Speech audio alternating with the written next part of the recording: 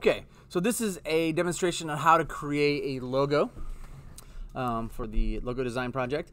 So we're going to begin this project in Photoshop. So Dakota has provided us with an example, and that's why it's important to do these concept sketches, right?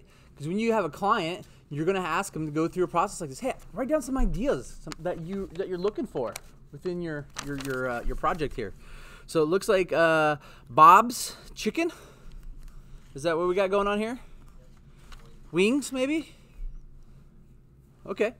So we're going to start with a usable size. So we want something that's going to be big enough that we can put onto like a t-shirt or something like that. But it has to be a high enough resolution. So we're going to do an 8x8. So that's going to be a pretty big, we can always scale that down, but it's still a usable size. We're going to get really good definition with that. So file new. We're going to get our new as dialog box here in just a second. There it goes. We're going to want to put in, so we said 8x8.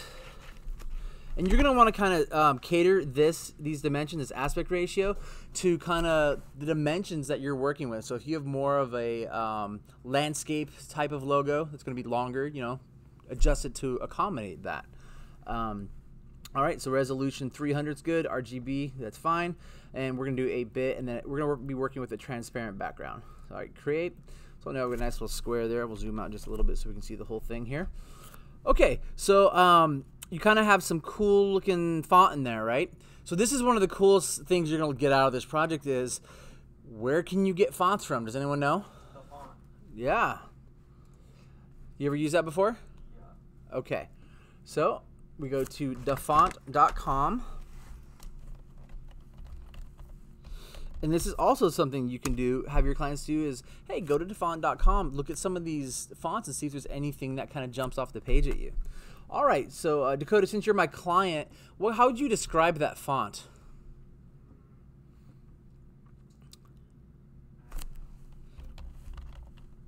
Looks like you got some like lightning type of hooks on the ends there. Let's take a look here. So,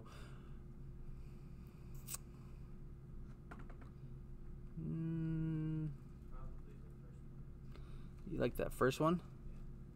Okay, well that's just one option. Let's do another. No, we'll just download that. It doesn't cost us anything. These are all free, and this is what's really cool about this. So we're just going to download that package. There it went. Let's do another search.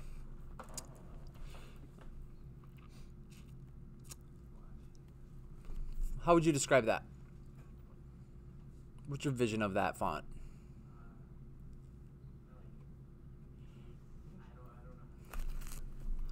All right, let's try something like flashy. Nothing for flashy. So that is a serif font. Let's see what we got for serifs. Ooh, too many. All right, let's go back.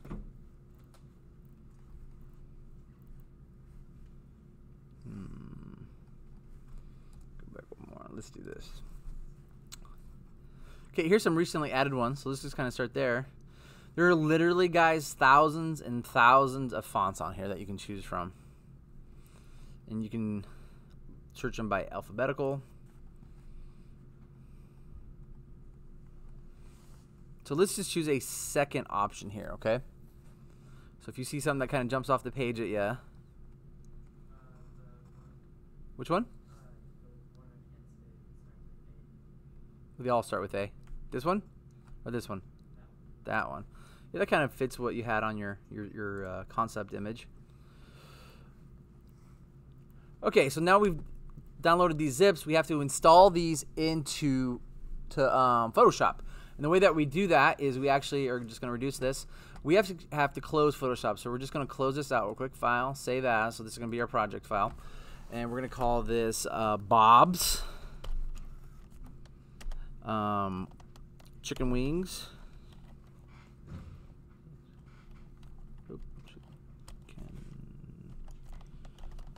Wing logo. All right, save it as a Photoshop document for now. We're going to put this on our desktop so we can easily find it. There we go. Save. Okay, the key step here is you actually have to close Photoshop to install these, okay? So we're just gonna close this out really fast, shut down, and we wanna make sure that we completely close it out. So we're gonna hit quit. See that little dot at the bottom of the screen? You might not be able to see it up on the board there, but that's indicating to me that it's still an active running program. When that dot goes away, I now know that Photoshop is officially closed, okay? Good luck. Thank you. Or not good luck, have fun, I guess. So all we have to do is unzip those downloads that we just did. So we go back to downloads here. Where's downloads?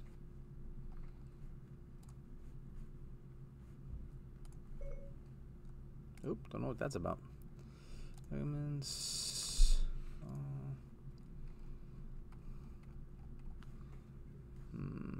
Try this again. We don't want recent. Maybe. Nope. Okay, we'll go this way. All right, double click here. It's gonna unzip the folder. There it is. Folder.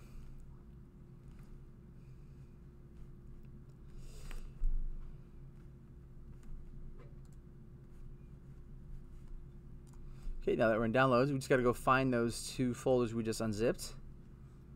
So that was the first one, right? And this is super complicated. You guys ready for this? Ready? Yeah. For the install? Okay. This is, pay attention. You're gonna, where it says the TTF file, and you're going to click on install font. Whew. That was so difficult. That's it. That's the whole process. Literally click on install font. Download it, open it, install font. That's it. And it's gonna give you all of these. So all of these options are in there for that font now. All right, we can close that out. Go to the next one.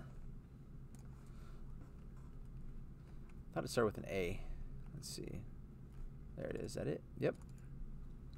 All right, and then we find the TTF file. Let's see here.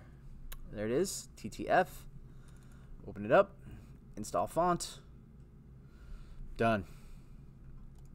So now when we go back, we relaunch Photoshop, it will now have those as options for our fonts, which is really cool. So that's it. That's the whole process of installing a font. This is because we're projecting up on a screen.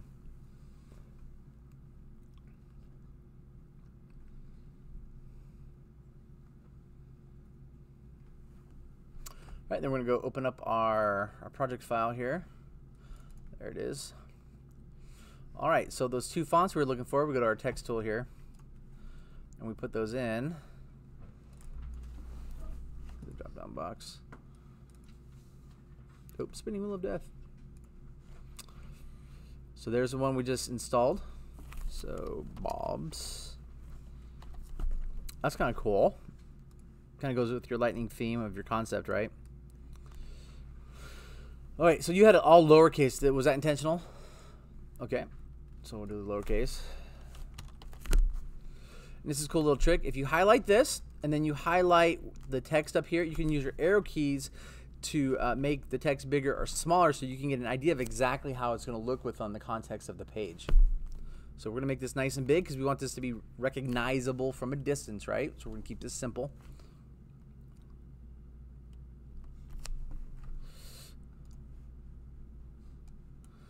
And we'll come back to colors in just a minute. Okay, so the next step is you have a chicken wing, and what else is that on there? Like a dipping sauce? Okay, so we're gonna go do a little search here. We're gonna pull up, we want a chicken wing, or drumstick, right? Chicken drumstick. Chicken drumsticks, and we want that in a, so let's see, let's do image search here. Specifically, we want a PNG of it. All right, so are you looking for something that's real life, or are you looking for something a little more animated? Animated, okay. So let's we'll do clip art.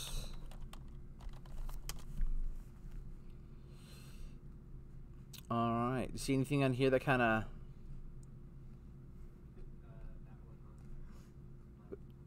This one? Okay, so we want a PNG, and a PNG, so it's cut off on the top here, it looks like, so it's not going to be, I don't know if that's usable or not. So that one's not going to work. Let's see, scroll down a little more.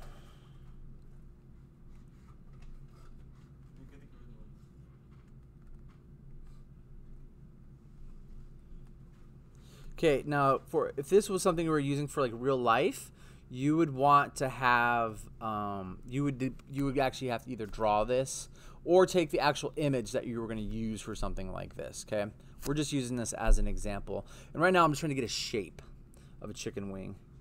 So let's kind of go. What about that one?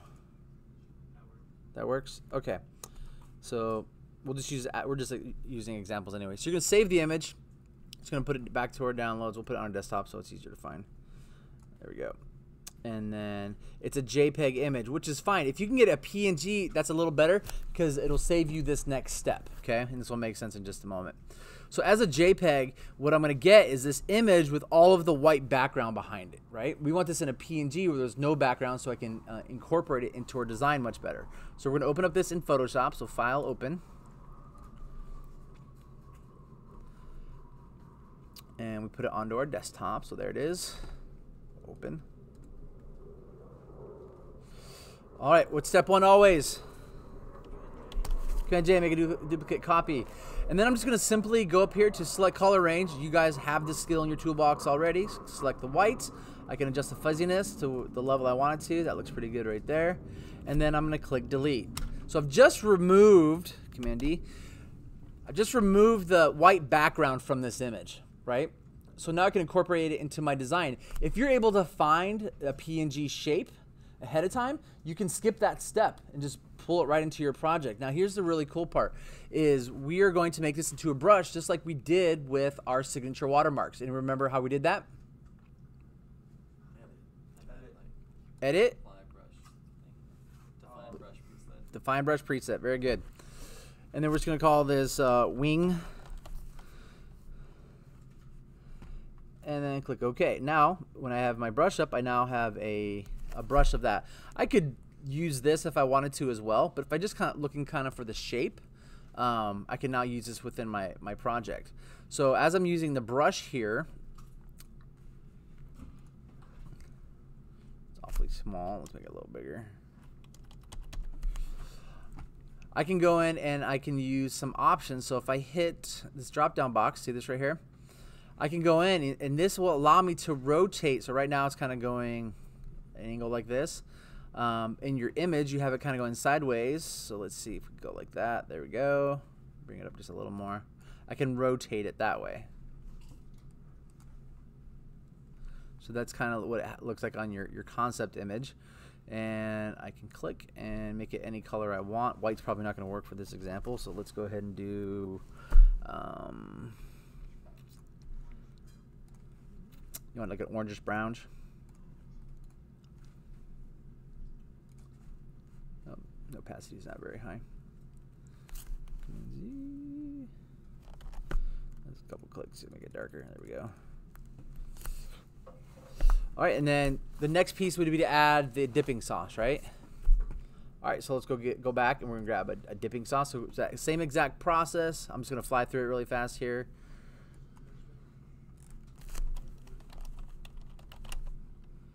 Oop, typo.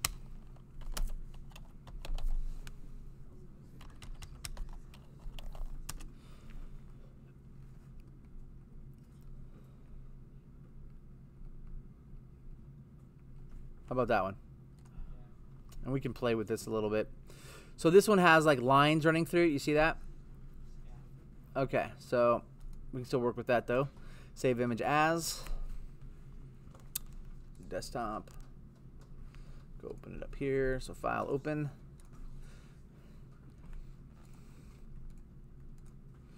All right, Command J.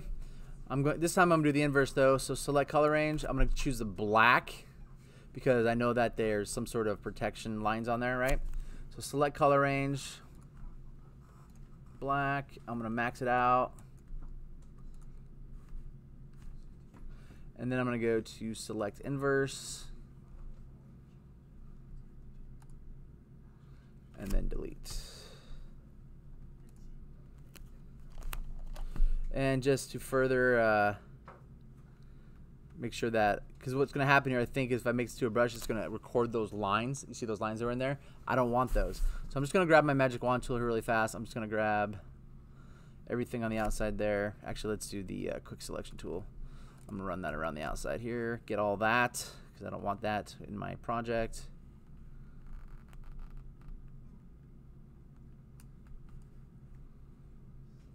Ooh, what happened there?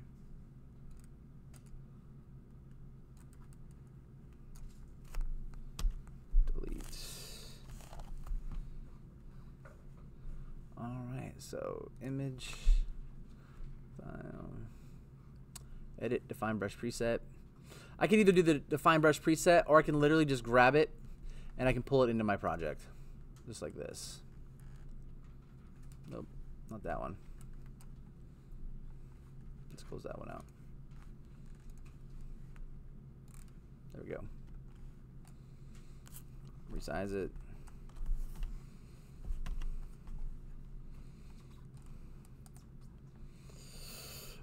Okay, so Dakota, I'm gonna be honest here. I don't know if the dipping sauce works with it. Right, it doesn't really fit with everything. It actually kind of looks cool. It's really, this is just kind of simple, right? We can work with this, so kind of using the concepts that we learned. Now we can add some of these elements of art principle design to kind of jazz this up a little bit. So do you like the Bob's font color? It's okay.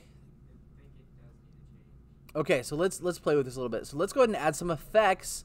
So we want to limit these though, but a little bit's good, right? So we're gonna click here. Let's see what a bevel and emboss looks like to the text.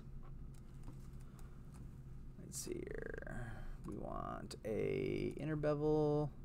We want lots of depth. Oh, which one are we working on here? Cancel. Okay, making sure we had the right one. All right, bevel. Normal. All right, smooth, chiseled hard.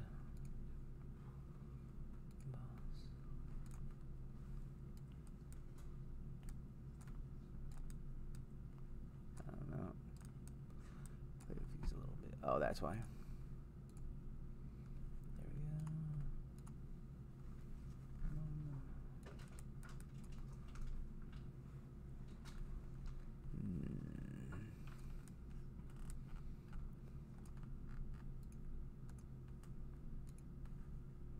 Not loving that.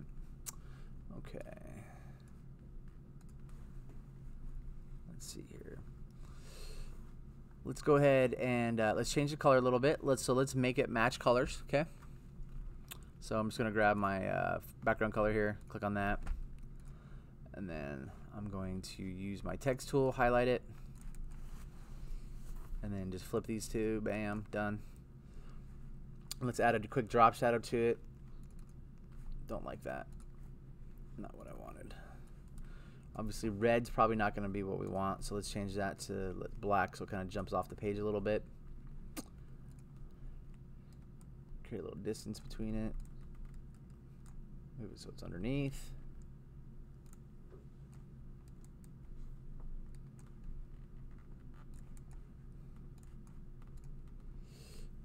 Okay, so as it is right now, how many colors do we have? Two colors. So when you get this printed, you're gonna have to pay for two colors. So let's we're gonna merge these into one. So what do you think? You like this? Okay, so let's just add one more element to kind of bring it all together. Okay, whenever you have usable shapes or lines within your project, try to use those things. So we're gonna add a square shape to this, just to kind of bring it all together. So I'm just gonna grab my marquee tool here, and I'm going to just bring the dimensions of the box. We're going to move this around in a second though. Okay, I'm going to put this onto a new layer by itself. We'll put it underneath everything. And I'm going to fill that with this color. So edit fill. And we're going to use our foreground color, which is fine. Let's go ahead and do that. Okay, now I'm going to, again, use my marquee tool, so Command D. And I'm going to bring this a little smaller, but I want to keep the dimensions I want a nice, good-looking square here. All right, now I'm just going to hit delete. So now I have a nice little bounding box, which this looks okay. Let's bring it in just a little bit and see what we can do with this. So we're just going to make this a little smaller. So I'm just going to hold down shift so I keep my aspect ratio the same. And then I'm going to grab an eraser and let's get a nice round hard edge shape here. Not that big. Using my bracket key to change the size. And I'm just going to remove a little bit here, move a little here. Maybe not that much. Go back a step. How about here? There we go. So, what do you think of that? All right, so let's add that same drop shadow so it's consistent to the chicken wing here. So that looks like too much on that. So let's bring that down a little bit. So by sliding this over a little bit, I can actually see. So we'll bring the distance down. I just want to kind of separate it from the background just a little bit. Okay, so Bob's. What is Bob selling? Is that what you're trying to sell? So that makes sense, right? The logo is appropriate for the brand that you're trying to create. Is this easily recognizable? Does this look like something you could use within your business? Okay, how long did that take? Yeah, and that's talking through the process, right? For a client, you would normally make 3 to 5 versions. So based off of that sketch, I would go through it. I would tweak and do different things, maybe try a different chicken wing, try different fonts.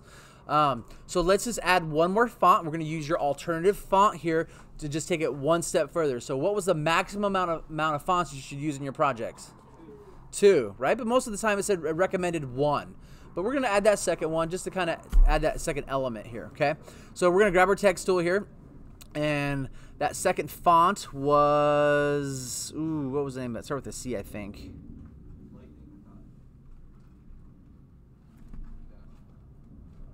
It's one of these.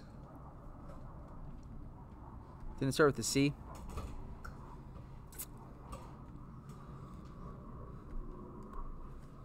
Let's go back and look.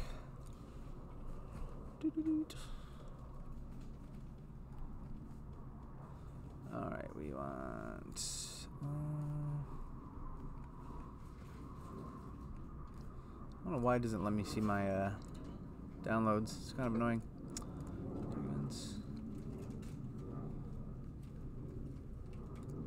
There we go. Remote disk. Nope.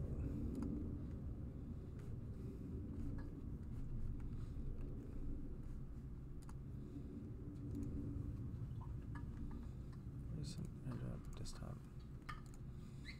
iCloud. Well, that's silly. I can't reach my downloads.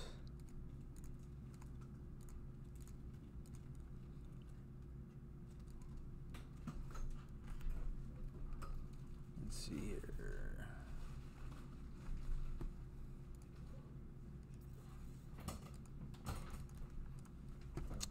Well, what was the name of that font? We just got to find that. It was Lightning. No, I don't think that was it, but we'll look.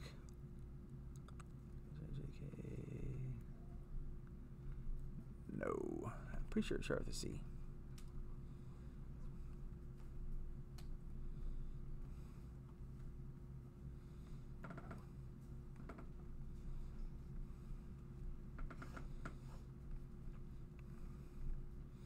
Obviously, armed with that information, let's go a little faster, right?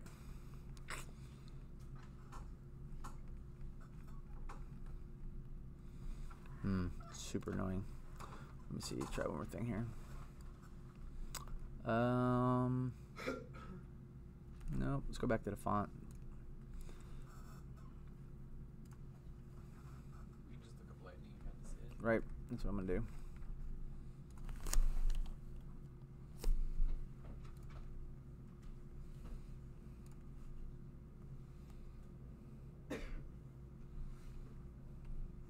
Isn't that it? Oh, it was Lightning. Maybe we just didn't install that one correctly.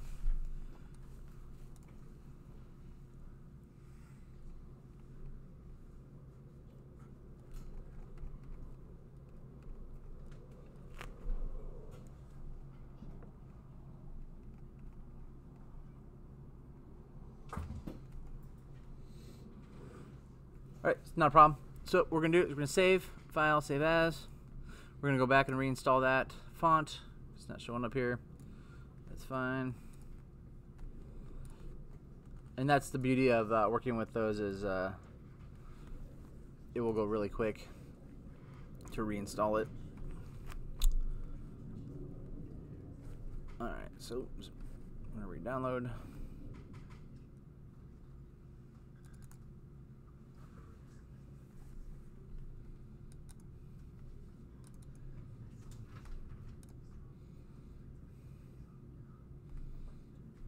Yeah, I think I installed a different font last time is what happened.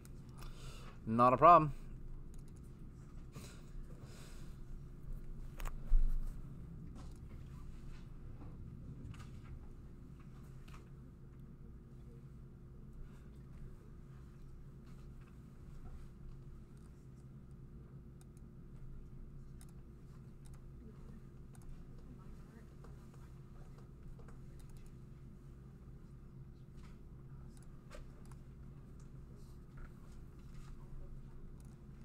All right, so there's our font. Obviously, so what I'm gonna do is I'm gonna add a secondary font. We're gonna make it much smaller.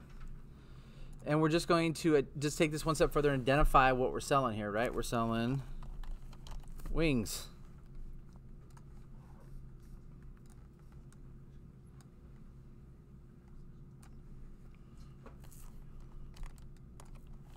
Oop. Command Z.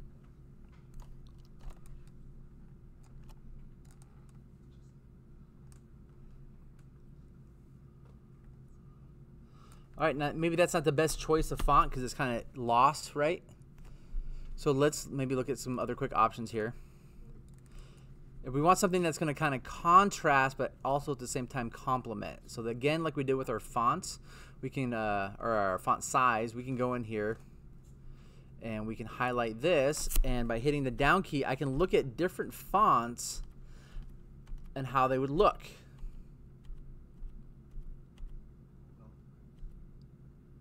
That's what we just did. So we could create contrast. We have something kind of blocky, right? And go with something a little more scripty. So like cursive looking or something that looks like handwriting a little more.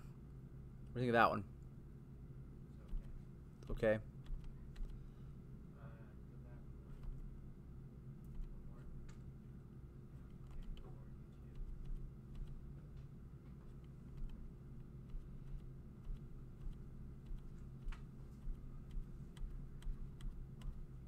But as you can see, you get a whole bunch of options. The more fonts you have in your system, the more you can kind of choose.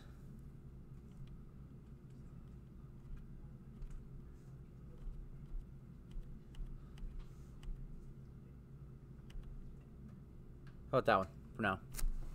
Let's use this as an example. Okay, so that's a little easier to see. We can kind of place that in there. So just going a step further, identifying for our clients, for our, our base, kind of what we're going for here. So let's kind of tweak this up a little more. There we go. All right, so now we have our logo. So we're going to save this in multiple ways. You're going to be turning in 3 types of files, right? So the first one we're going to save as a PNG. The PNG is not going to have a background. So this is something you could put onto a t-shirt, onto a website, something like that. So file, save as, and it's just a process of going through and saving these in these different formats. And this is what you're going to be, the final product you're going to be delivering to your client. When you're showing them the concept images, like the first like maybe 3 or 4 ideas that you come up with, you just got to send them a JPEG, right? This is just for them to look at. You don't have to go through and save. The final product is going to get this treatment. So we're going to save, of course, we want to save it as a Photoshop document, right? Because that way we can go in and tweak, because Dakota may come and say, you know, I really don't like the way wings looks. Can we try a different font there? Yeah. You know, but if I don't save my PSD, I can't do that, right? I got to start from scratch, and I'm probably not going to get the exact same result, right? So save your PSD, and then we're going to save again. And we're going to save it now as a JPEG. And quality 12. And then file, save as one more time. And this time we're going to change that. We're going to do a JPEG again, but we're going to change the quality to, oh, cancel. So we'll call this one, I should have put that in the last one. So this one's going to be low res. So this would be something that you might use for online applications, right? You want a page to load really fast, right? You don't want a long time to load that image. So use a smaller size image. So we're going to give this a web size. So we're just going to give it low. So that's going to bring it all the way down to a 3. So this is just going to be something that's going to be really small, right? If we scale this down, are we still going to be able to identify its branding? Pretty easily, right? Okay, so now we got our 2 JPEGs. We got our PSD. We're going to save it in a PNG as well. So save as a third time. And then save. Okay, this is important though. Whenever you save a PNG file, you have to make sure that this interlacing box is checked here. What this is, if I don't do this, it's going to add a white background to it. We don't want that. We want to have it to where it's no background, right? So you got to make sure that is clicked. Click OK. And then one more time.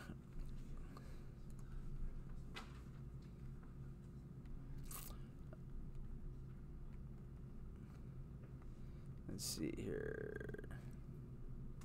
You could offer a PDF version if you want.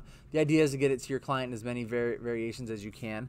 That last one though is this one, a Photoshop EPS. Okay, this is converting it from a pixeled type of image into a vector image. Okay, and then we click save.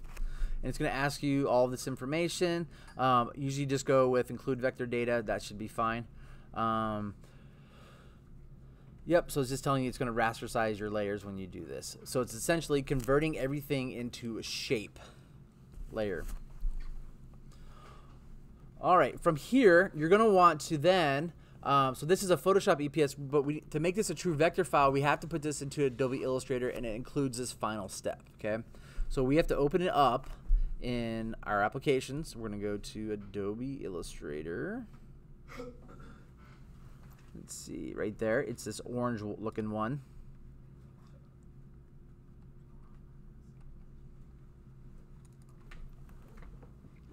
And all we're going to do here is we're going to open this up in Illustrator.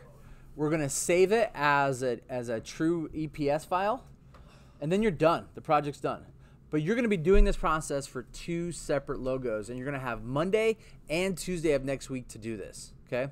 So your homework for the weekend is to go home and start looking online and start collecting these resources. If you walk in the door with your PNG files and things ready to go, and maybe look at some fonts, you can fly through these, okay? But you're probably going to need the full time each class period to knock these out, okay? So do yourself a favor and don't wait until Monday to put all these things together, okay? So all we would do in Illustrator here is save it as a EPS file, and then you're done. Any questions? I'll give that to you, but you still have to create 2. You like that?